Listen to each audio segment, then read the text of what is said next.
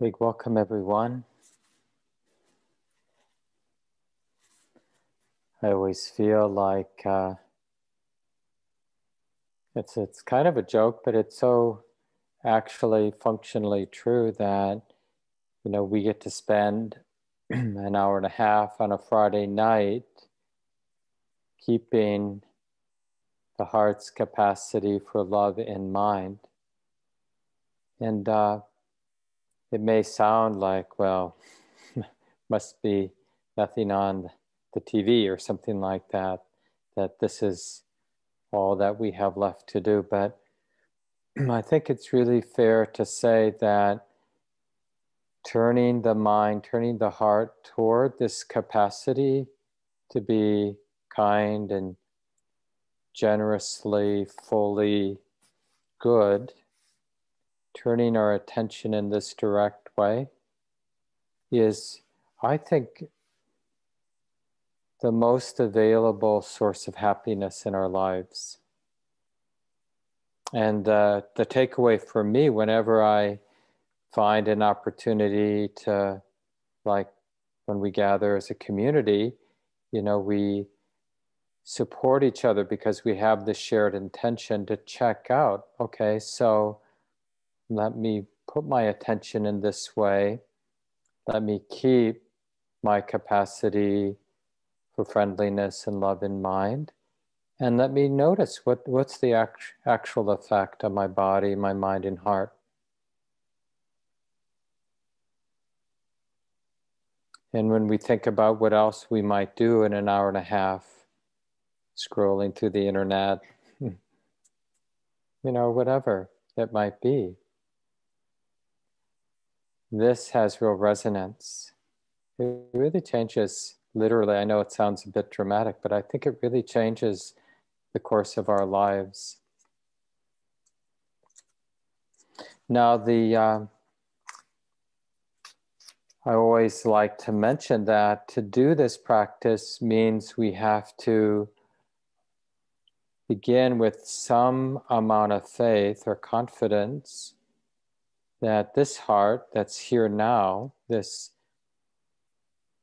whatever it is, right? We don't even have a good definition of what we mean by the mind, the heart, this life. But we need some faith that it's capable of recognizing and abiding in this generous goodness that we call metta, this basic goodness or friendliness, the benevolence of the heart. And then once through that act of faith, like, oh yeah, I think this heart, I know, from past experience, I've recognized this goodness. There's no reason for me to think that it's not here now, not available now. Like, did you break it? Oh, I dropped my capacity for love and now it's broken, doesn't work anymore. Right? So it's just a matter of that initial confidence, which inspires a specific alertness, like we're curious, how might that capacity for love express itself in a moment like this? How might I recognize it here and now? And then when we do recognize it here and now, whether we bring a memory to mind that sort of reminds us of this capacity for this generous quality of love, kindness, then how do we keep it in mind? So there's a lot happening in any moment, but we're going to do our best to keep it in mind, keep it in mind, keep it in mind. So it's really a bulk of the formal metta, loving kindness meditation, is that real art of keeping this generous goodness of the heart in mind, not forgetting it, keep it in mind, keep it in mind. And then noticing there's a cause, there's a, something happens when we keep it in mind. It grows, it deepens, it broadens, it has this nature to expand and fill the space of the moment. So we talk about it, it's, these are words, so it doesn't quite capture it, but we talk about it filling the space of the body, for example, or filling the space of the room, or spilling over and going out to our loved ones, and the cat in the corner, and the dog there, and the neighbor over there, and the good friend, so we have this sense with our ideas and memories and images of it filling the space of the whole world. But actually what's happening, we're becoming clear about the actual experience of that generosity of love. And there's a word in Buddhism which gets translated as boundless. And the thing to really recognize is that all-inclusive flavor. So we're here tonight, we're going to sit, I'll give some instructions once we get started.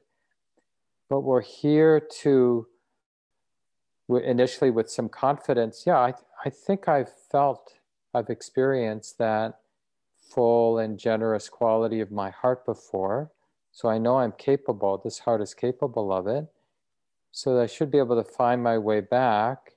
I'm willing to experiment to see whatever might create a way back or to uncover that. And then I'm going to keep it in mind. And I'm going to specifically, in keeping in mind, notice that boundless, generous, expansive, full quality of love. And then I'll give some more instructions near the end of the sit, like what we can do with that quality to just let it follow its natural course, which is a deeper and even deeper healing as that experience of a deeper, broader love is. It's even a greater healing when that expansiveness of love really allows wisdom to realize the heart that is temporarily free of grasping, of needing things to be different than they are. So it's a more refined peace that we can open to. So that's just a little bit of an introduction. So we'll be sitting for about 35 minutes or so. It's really nice to take the time now as you're settling to listen to your body. This creature, our body, really is the most proximate expression of wilderness. We may think that we love the ocean or we love the boundary waters in northern Minnesota or the canyon lands in southwestern United States or the woods or whatever. But we have this body right here.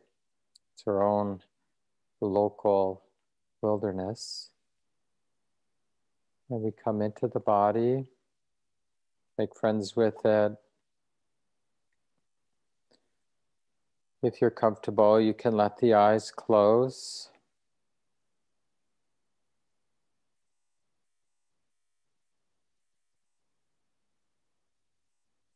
Feeling the wildness of the body, of sensation.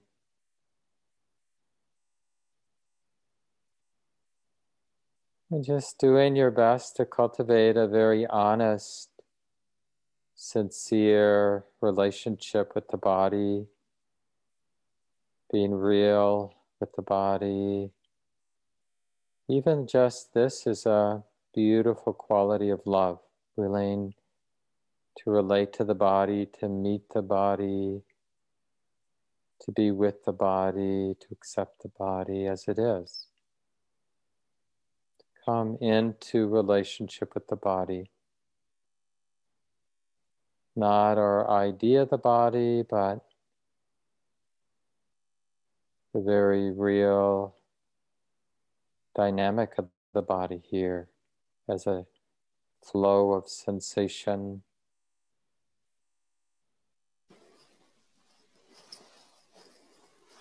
And you can just have a sense of a generous smile towards your body, perhaps. And as you breathe in, it's this really generous yes to the body. And you can even use that word with each in-breath. a very generous, magnanimous yes to the body.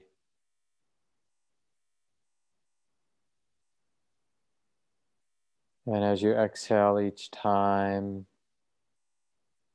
you can just offer the body a simple wish. It might be the word ease or peace or love. So again, as you breathe in, repeating a word like yes, generous, acceptance.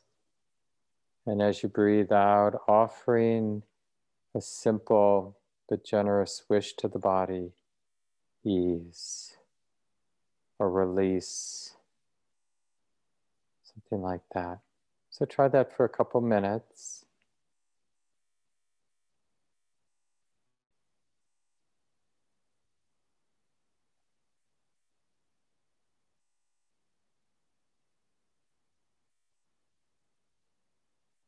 You're just letting the body be washed over, bathed by the glorious yes as we breathe in, and the very generous ease, release as we exhale.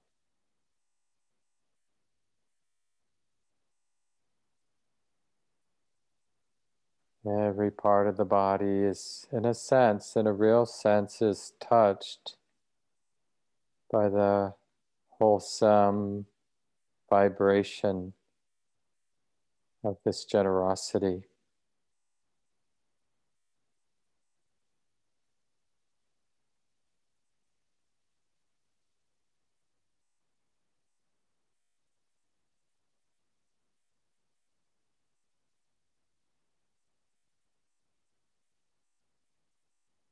It's a great gift to be showing up to the body in this generous way,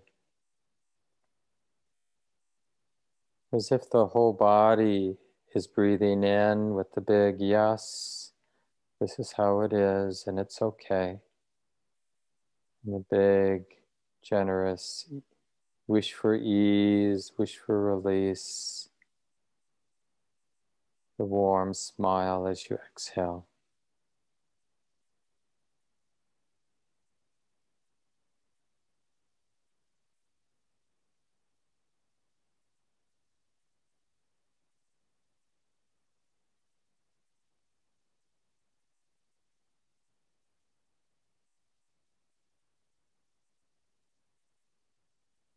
And don't worry if the body feels like twisted steel or if there's some discomfort.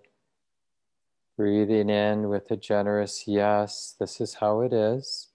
It's like this sometimes. Wishing you ease, dear friend, as you exhale.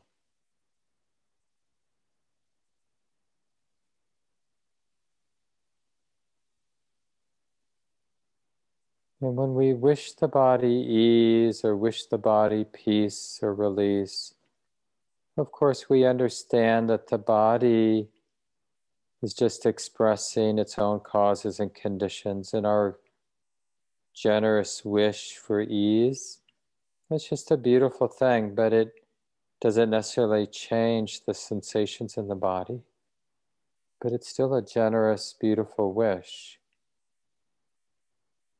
So don't be disappointed or frustrated. Just keeping this generous love in mind as you breathe in, as you breathe out.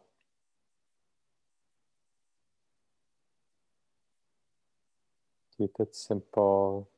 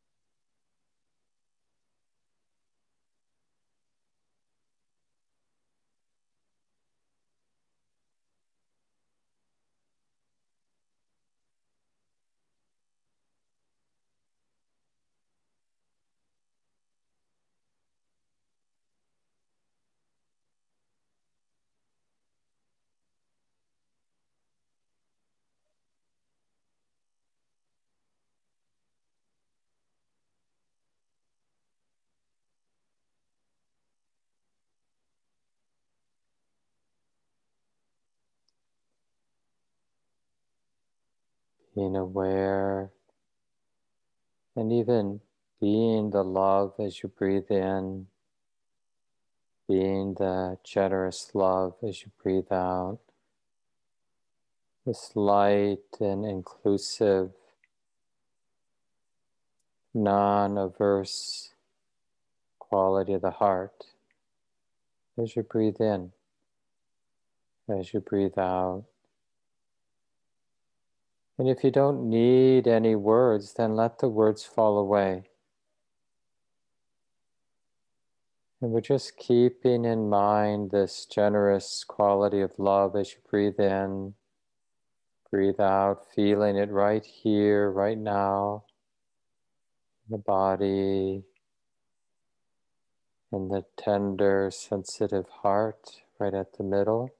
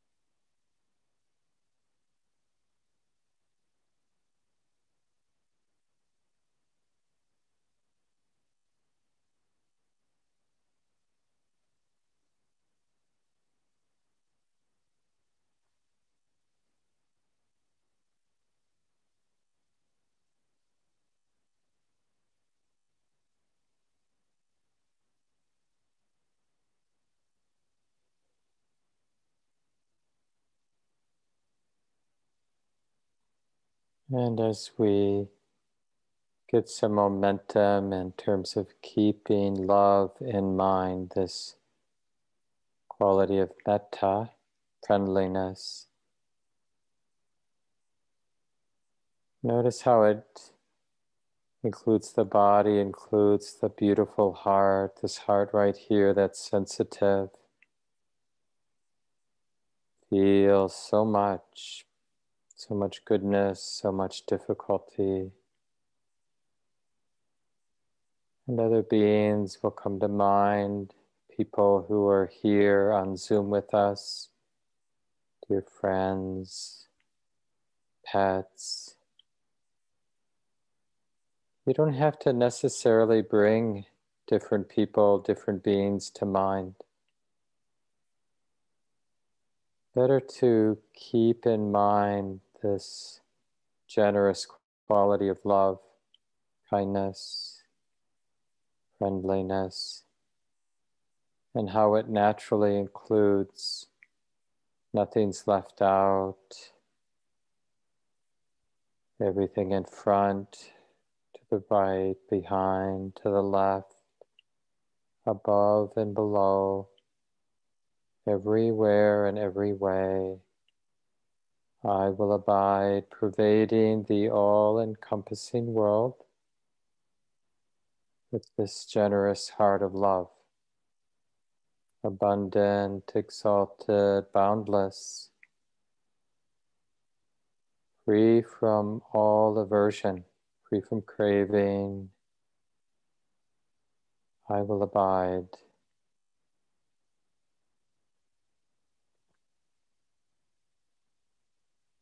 It's a very simple and beautiful gift all around, to ourselves, to all beings. Just this willingness to care, to wish well, And again, you may not need any phrases or words. So we'll continue for a while in silence now. And just go back to the breath and the phrases when you need to.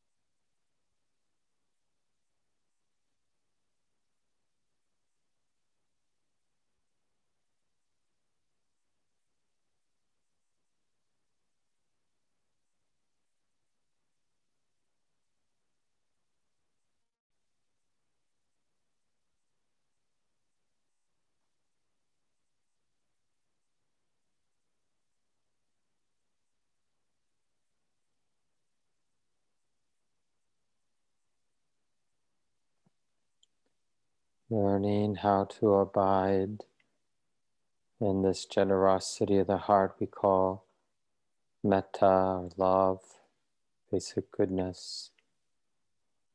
To really trust this quality of the heart.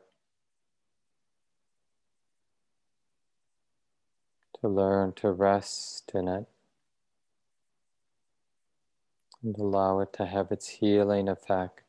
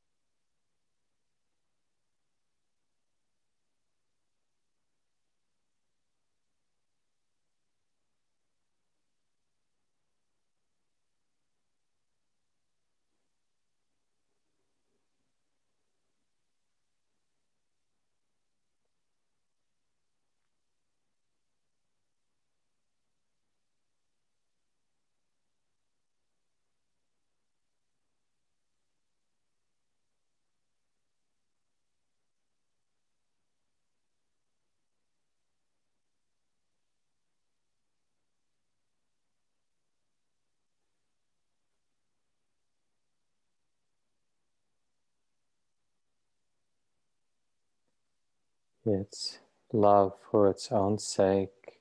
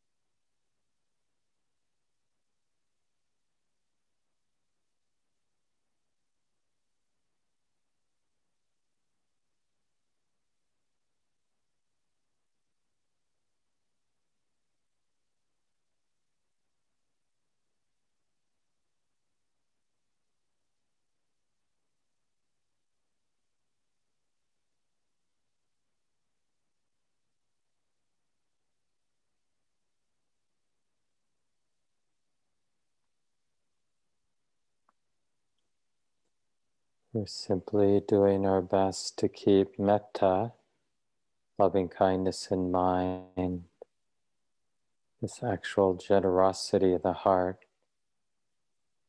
And when we lose the thread, then begin again. Care about this body. I'm willing to be generously present with the body just as it is, with this sensitive heart, this life here, with those around me. So one way or another, creatively find your way back. Use your confidence in your heart's capacity to express goodness, goodwill. And then keeping that in mind, keeping it in mind, noticing the particular generous quality of kindness, its expansive quality, like a beautiful light that shines generously in all directions.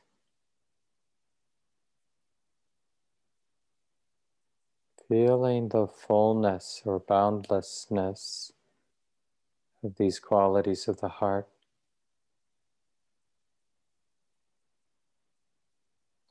Beautiful welling up, giving away. May all beings be happy and at ease.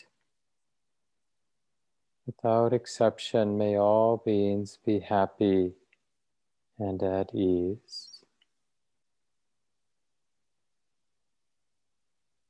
And even though I know people's happiness depends on so many causes and conditions, but still this wish, may all beings be happy and at ease.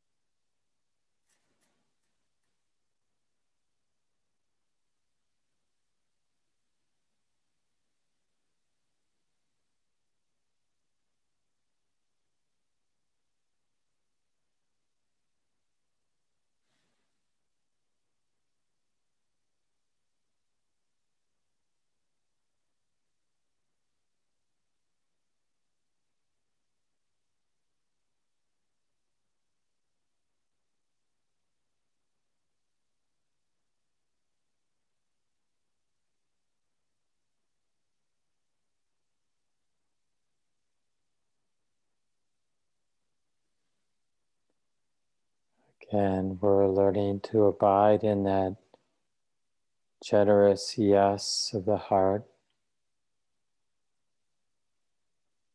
filling the space with that warmth, that fullness of love in all directions, above and below. Nothing's left out.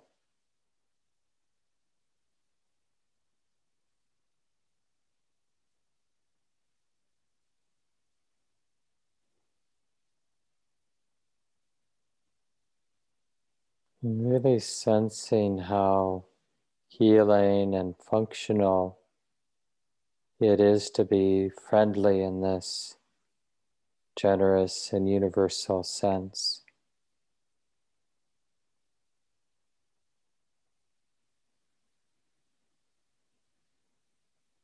A generous smile that includes everything.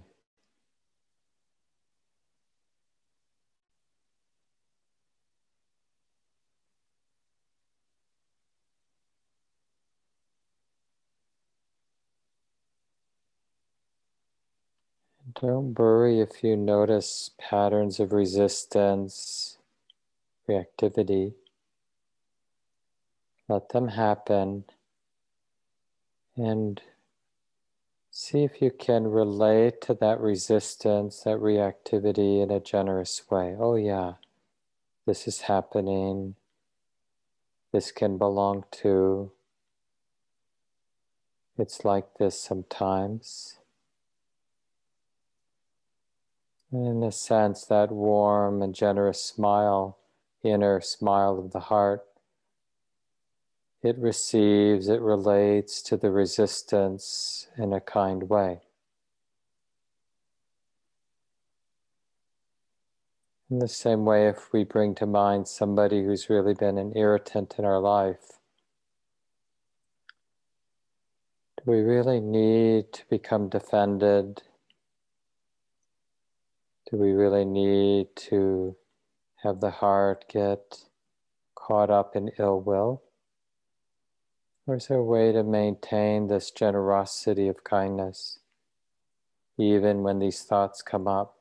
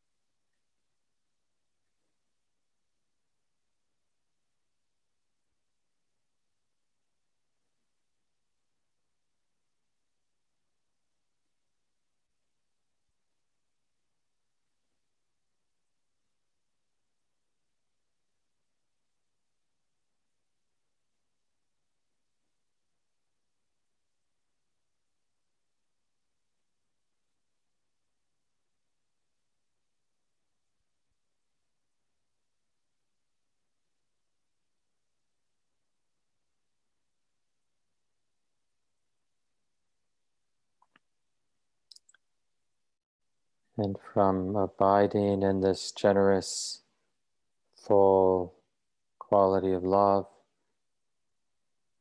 just sensing the space, the vast open space of the mind, the knowing mind.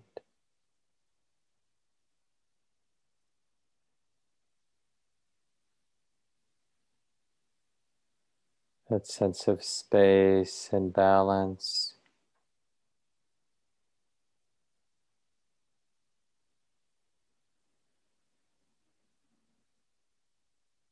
Appreciate this quiet space, space of the present moment. Notice its flavor of equanimity, really beautiful, radiant balance, and the absence of any ill will, any resistance. So a really beautiful openness, balanced openness. And just see if you can abide in this more subtle, quiet space of the heart.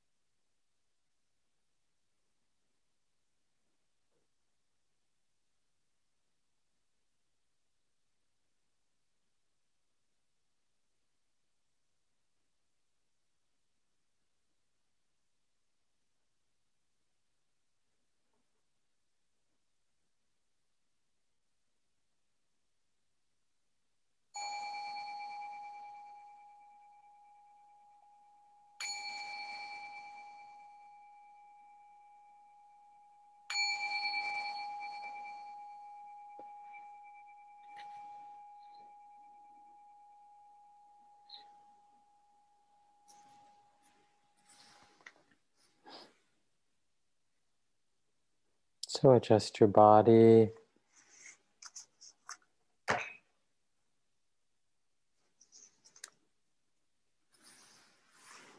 We'll take a few minutes now. There may be people, as those of you who remember coming to the center when we did the loving kindness practice group in person, we usually took some time at this point where people might want to bring somebody to mind, somebody who might appreciate our good wishes, or somebody who has some joy in their life that might appreciate us appreciating their joy. And so it might be you bring somebody, you just in a sentence or two, just not maybe just using a person's first name or no name at all. And then pause, we'll all pause, and we'll just reflect and send that person some good wishes for a moment. And then somebody else can speak up. So just pay attention if someone is unmuting themselves the same time you are, just to yield or take turns so that we don't get in the way of somebody else sharing. Anybody want to begin? Anybody you feel like, and it could be yourself, of course, that you just want to bring out, explain the situation in one or two sentences, and then we just pause and silently, each of us holding, sending love, something like that. Who'd like to begin?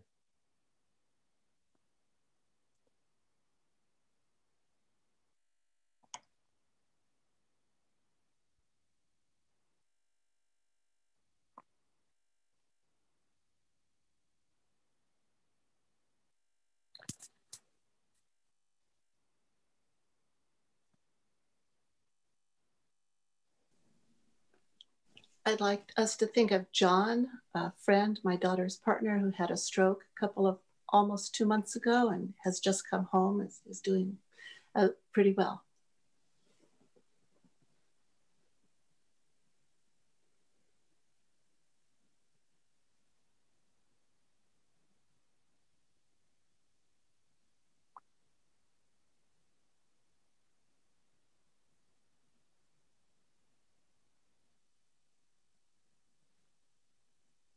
And I'd like to bring to mind all of us who in little or big ways might be caught up in divisiveness and fear and judgments and feeling judged around the politics swirling in our country. And just this resonant wish for the deepest healing so that we can meet and connect and understand each other and find ways to take care of everyone. So may this be so.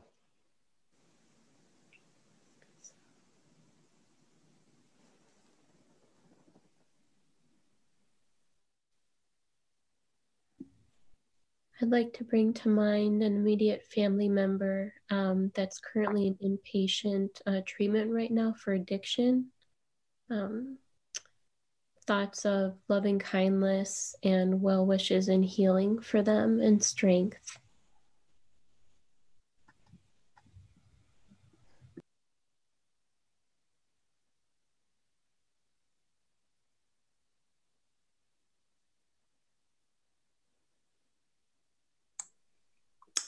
I'd like to bring up my 6-year-old grandson and all the children who can't be with friends, who are feeling very isolated and lonely, and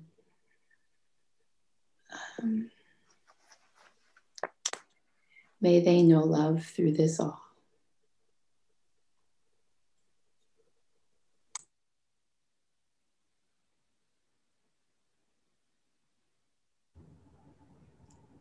I'd like to bring up my friend Alma in Mexico, who her daughter-in-law died of COVID the other night, and she's taking care of their children.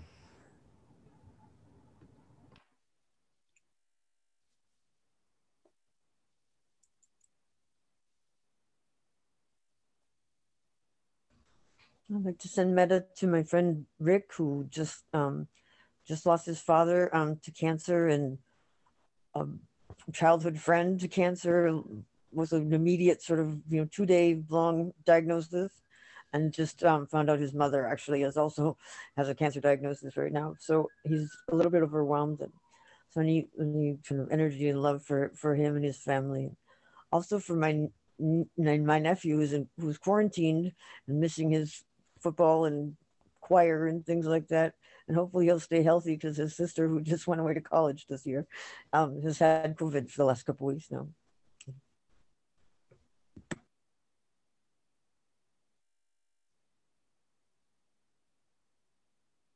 And as we continue to listen to everybody, we're realizing the heart that can hold it all, right? That's really the practice as we listen to people speak into the space. Please go on. Anybody who'd like to go?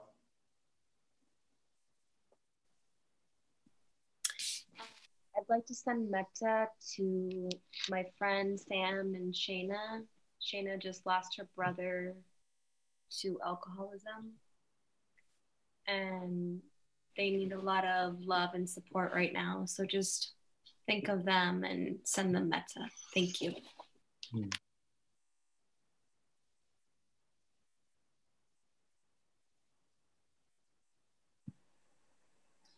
Sending metta and compassion for everyone who is locked away in jails and prisons right now and unable to receive visitors, including the regular education programs or recovery leaders that come in and lead groups.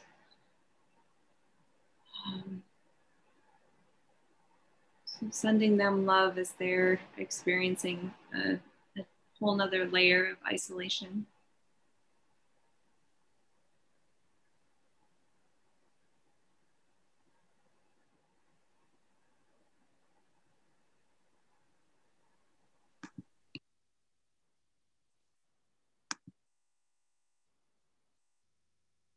And we have a little bit more time if there's anybody else that you'd like to bring in.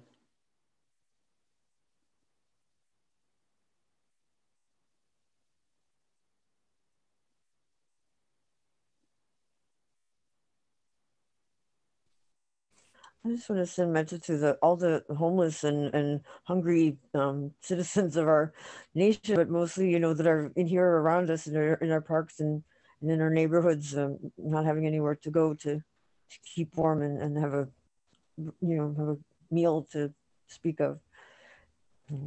Too many of them.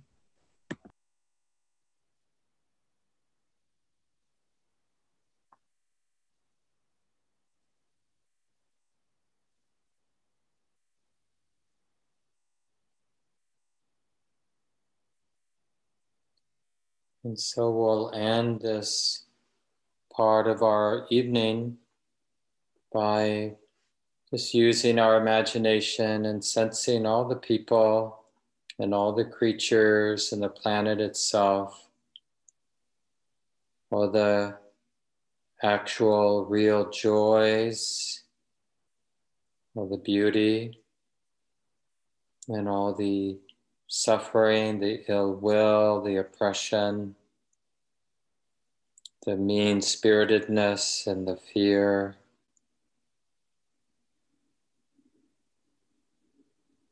Nothing left out. We hold, find ourselves right in the middle of the whole, all the beauty, all the horror.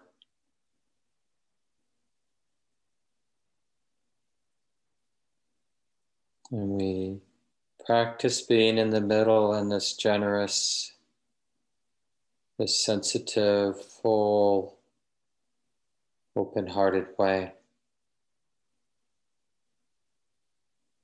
So we're learning how to relate to the totality of the moment in a generous, loving way, fearless way, without any need for ill will.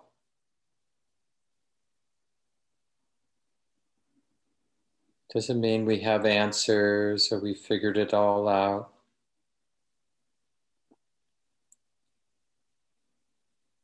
But still, it's really profoundly healing to realize that we don't need ill will. We don't need fear and ill will.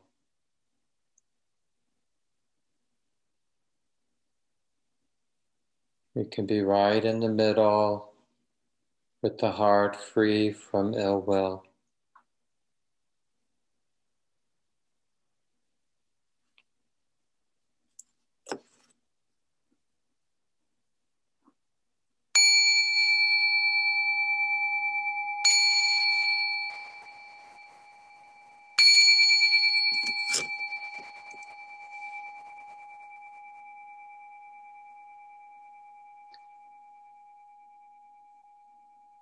I'm going to put my earbuds back in.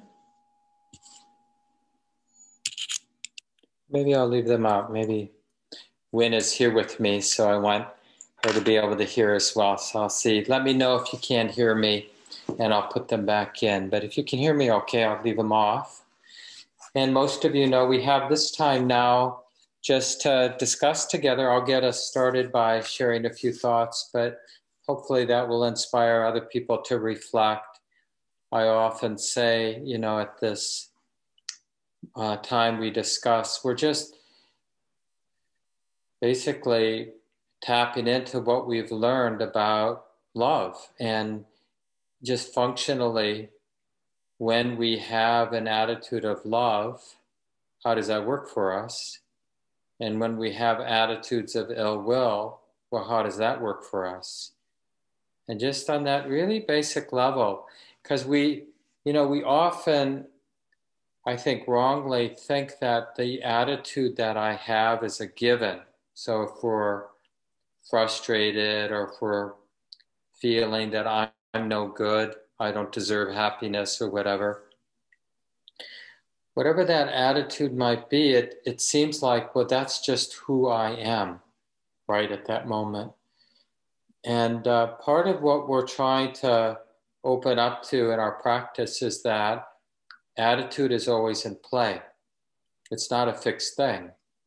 And that's part of this deep misunderstanding of self. The idea of self is that we think there's a somebody who is some way, like there's a Mark who's frustrated, or there's a Mark who's defensive, or there's a Mark who's happy. But what we're not saying there isn't a self as much as we're understanding what we mean by self, right? It's a changing constellation of emotion and thought and sensation. It's a changing dynamic. And when we understand that self isn't a fixed, permanent entity, then what skillfulness is all about is learning how to participate in this dynamic we call me, the self, so that I can move through life more and more often in a generous and friendly way, kind way. And just experiencing directly how functional that is. And the more we begin to see the nimbleness of attitude, the more clear we get about these particular habits, vortexes of attitude that we get stuck in. And part of what makes them so sticky is that when we're in that particular vortex, like for me, it might be, a little being defensive in some way. Because there's that what makes it sticky is that sense that there really is a guy who, hasn't been taken care of. People aren't doing their part, who's all alone. I mean, there are these particular stories that each of us, they're different for each of us. And people could even share tonight if it feels safe, appropriate, some of our stories that have that real stickiness. Like even now with the space and protection of the teachings and gathering like this, we might bring up something like that, like one of our central stories. And even though we know better, it does feel sort of true. And it is sort of true in a way, and it's just a story. It's not the whole truth. And one of the ways that love really loosens things up is when we recognize these vortexes where we tend to get sticky, we can also recognize, what? That's an oppressive story for me to be embedded in. And I care about that. I care about how seductive, how sticky that story, like an oh, poor me story, or I'm not good story. I was listening, Wynn and I were listening to a podcast, part of a podcast earlier that Shannon, one of Cumberland's leaders, sent me. And Brene Brown, some of you know, a well-known sort of spiritual teacher in our bigger, she's not, I don't know if she'd consider herself Buddhist, but a lot of her ideas are definitely similar to the ideas in Buddhism. About like really getting to know our vulnerability is one of the things she's often talked about. But anyway, she has a podcast and she was interviewing, and I'm forgetting his last name, Vikram. He was, I think, the Surgeon General under President Obama. And I think he's part of the leadership team now with the new Biden administration that's getting put together. And he has a book about loneliness that just came out. And so she was interviewing him about loneliness.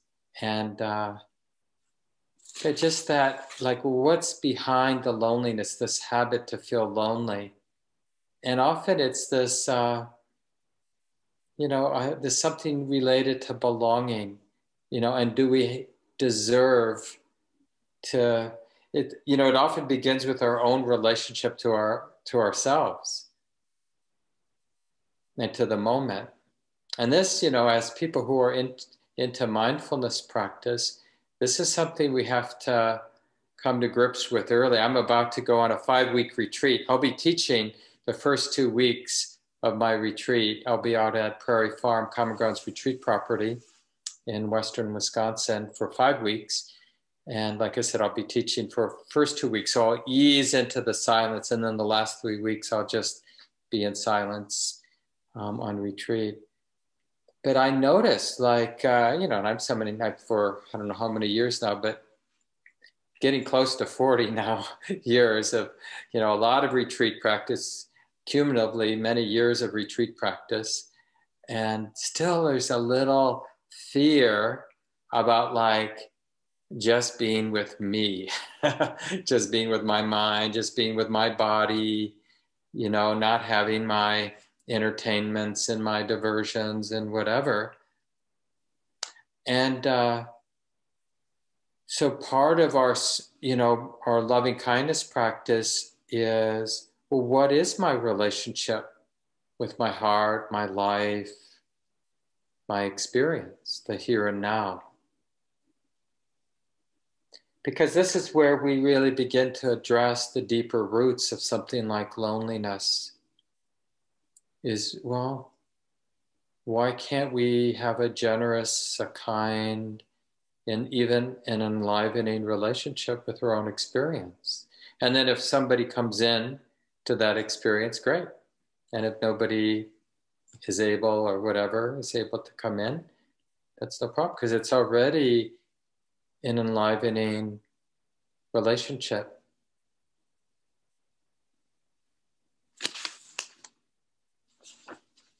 Another thing from that talk that I found useful too was, just in understanding our relationship with ourselves, our relationship with others. And the whole practice is about seeing everything in terms of the heart relating.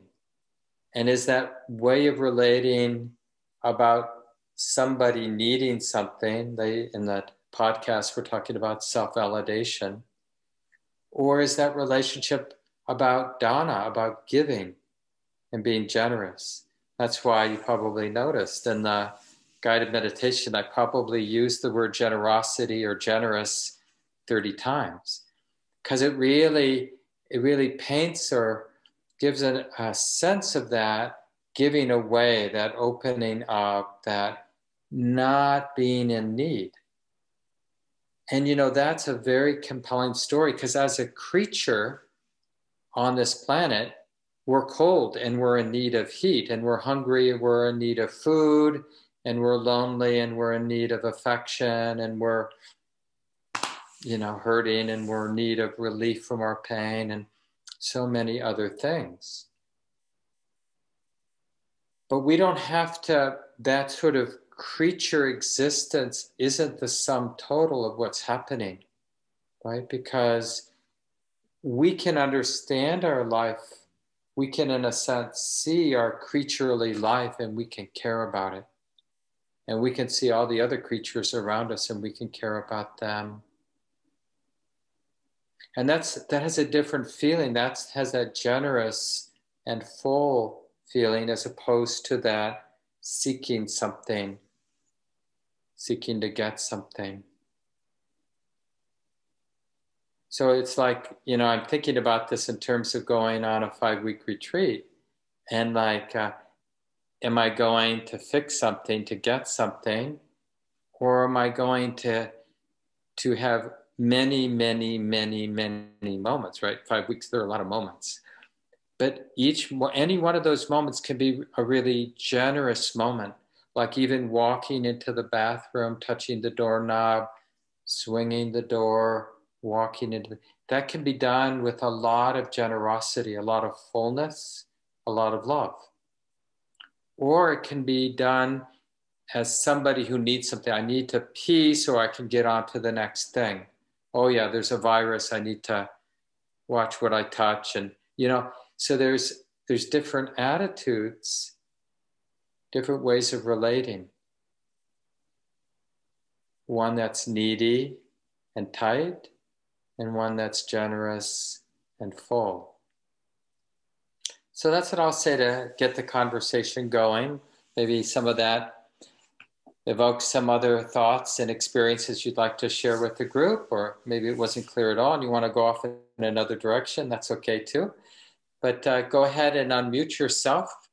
Yeah, just maybe say your first name. Feel free to say your pronouns if you'd like, so we don't misgender you if we respond to your comments. Yeah, and then just share what are you learning in your life about love as an attitude, as a way of relating, versus any sort of normal, more normal, aversive, controlling way of relating to our experience, our lives, each other.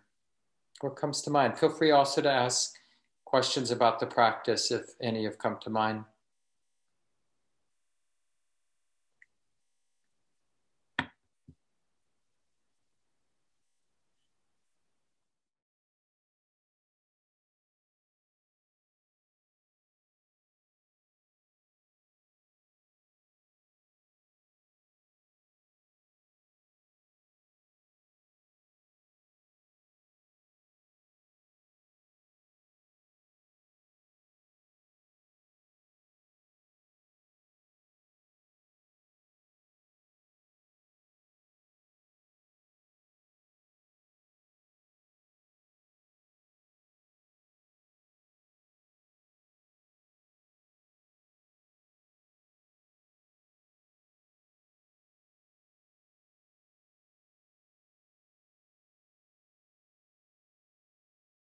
Yeah, I really appreciate the powerful teachings. Thanks so much, Carol.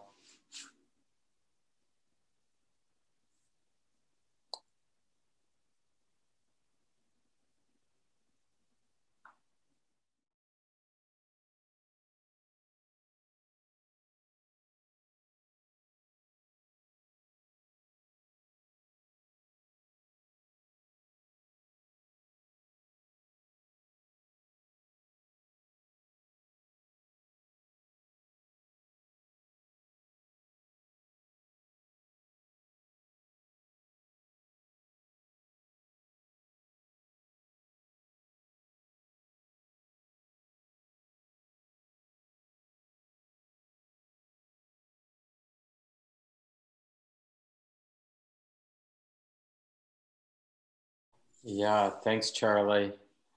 Some of you maybe noticed Scotty Hall and Cecilia Ramon and Shelley Graff and I are going to lead a workshop tomorrow on belonging and othering. And it's a lot of what Charlie was just talking about, getting curious, just as a frame, using that frame of othering and belonging as we just just move through social life. And just noticing, like even surprising, like even though we're just seeing each other as these little rectangle photographs and hearing voices sometimes, but still like, oh, there will be little thoughts of, I belong, I'm the same as that person. In Buddhism, we call them conceits. Whenever we use that comparing mind, where we're grouping hierarchically or any way of grouping, that person, we're the same or we're different, they belong, they don't belong. And just to notice that part of the mind, like Charlie was talking about, is so interesting. And, it's not easy to get ourselves out of it except to notice that capacity for love. And it's not like we stop discerning or stop having preferences or stop noticing difference. But there's something that holds the whole thing, which is that basic attitude of kindness, that generous attitude of kindness. And it really, it can supersede these self-centered notions like, it's just a form of self-importance. Like, well, if I'm going to date somebody, I only want to date somebody that makes sense in terms of my story, which is I'm a Buddhist. I want to end up with another Buddhist. Why even bother to get to know anybody who's not self-identifying as a Buddhist? I mean, that sounds sort of oppressive, even though it makes a lot of rational sense. I mean, you know, I could see my mind for sure thinking in that way. Yeah, thanks, Charlie. Who'd like to go next?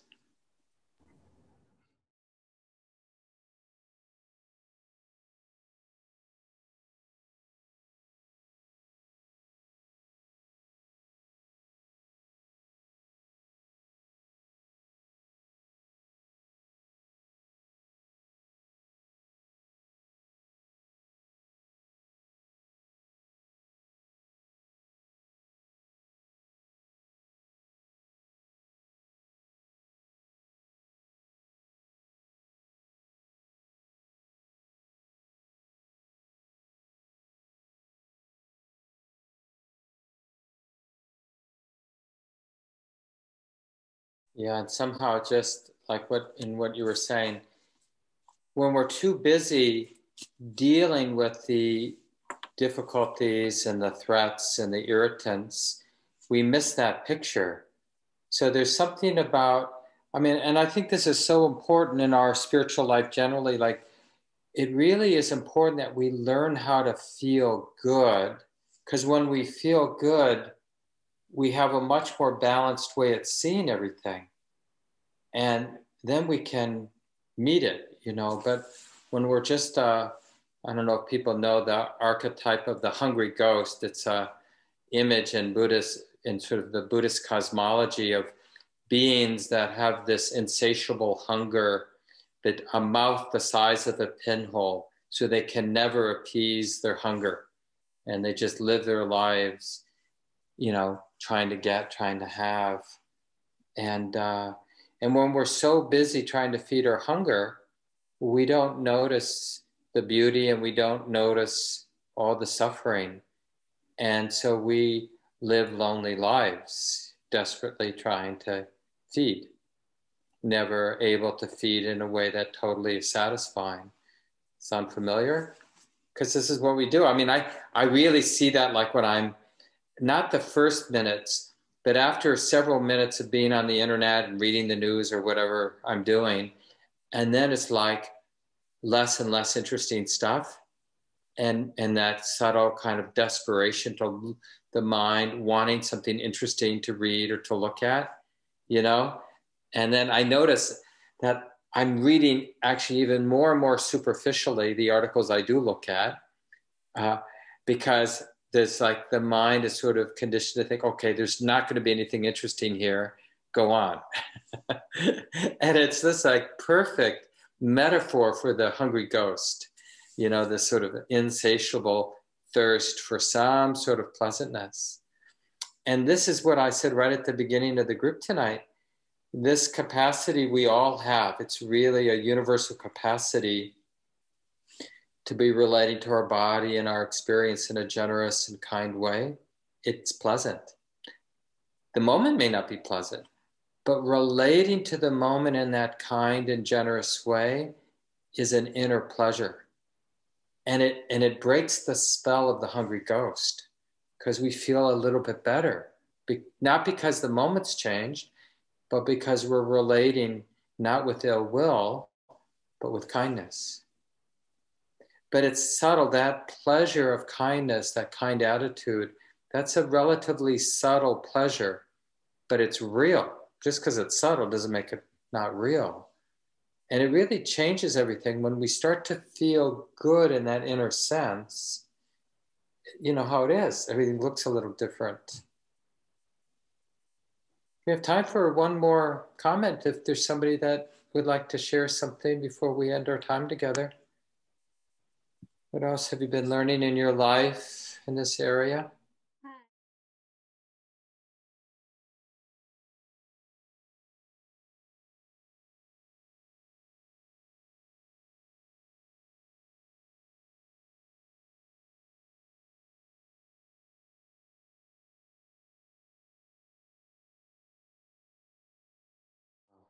Yeah, it's a good, really good question. And, you know, I think we probably all have tastes or intuition of this space where the heart feels settled or resolved or not fragmented, but for no good reason. Like when we get a nice massage or a nice hug from a dear friend, or then we'll feel good, but there's a real definite reason. Oh yeah, this happened and now I feel good.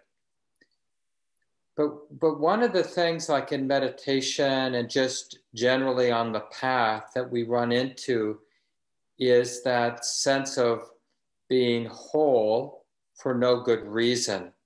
Like the surface of my personality, there might be a lot of neurotic tendencies that have been triggered, right? But there's something like that is not having a problem with my knee hurting and feeling neurotic and irritated by this and that, right? So that sense of,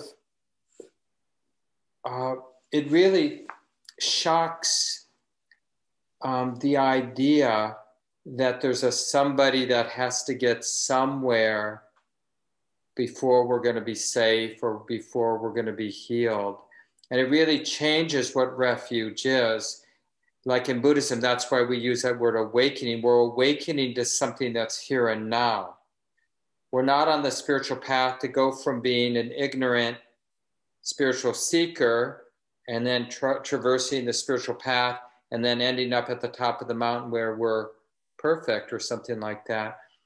The path is really about waking up or realizing what's here and now. And it's here and now when we're starting, and it's here and now when we're a seasoned practitioner. It's not different. We're not getting somewhere.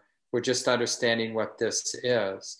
So the more we intuit that there isn't a problem, then the whole world, the resolution, it's all like right here.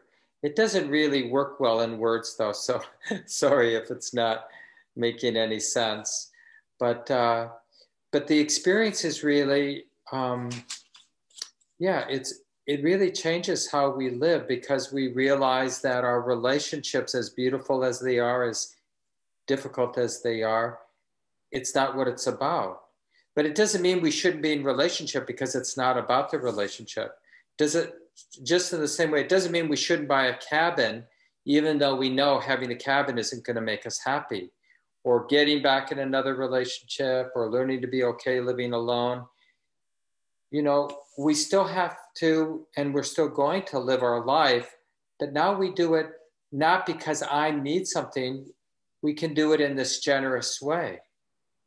So, you know, when you're having the alone time this winter because of COVID and because of your new living status, you know, well, how can that be a beautiful thing? And when you fall in love and decide to live with another person, how can that be a beautiful thing?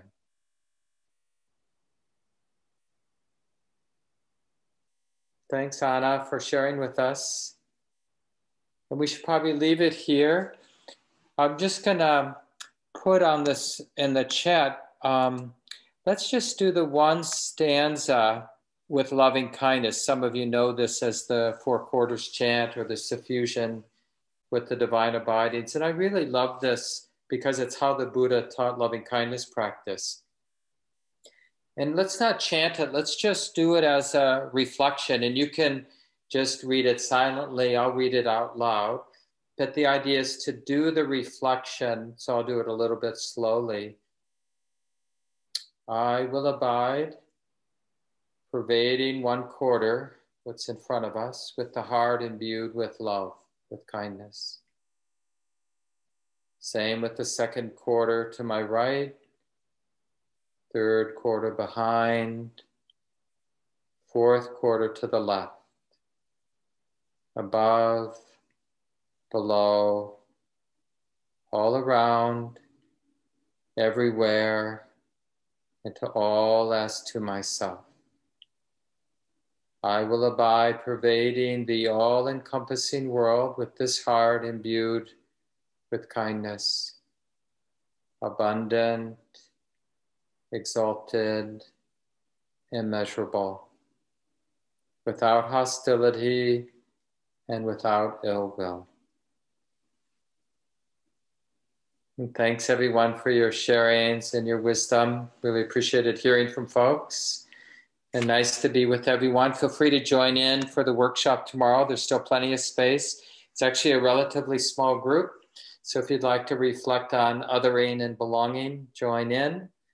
I'll be doing a day long at the end of November, that Saturday after Thanksgiving. I'll be out at Prairie Farm, but joining in. I think that may be almost the last thing I teach before the more formal part of my retreat. And then Shelley and Gabe will be leading the community practice intensive in December. It's like 2.5 weeks.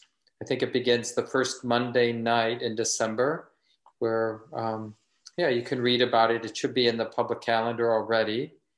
And then there's the year-end retreat. Wynn Fricky is able to join us for that. So it'll be Shelley Graff, Wynn Fricky, and myself. And I believe that Stacy McClendon may be joining, assisting that retreat. And that's the 27th of December through 12 noon on the 31st. So about 4 days, I think. And lots of other things coming up as well. Really nice to be with everyone tonight. Wishing you all well. Bye-bye.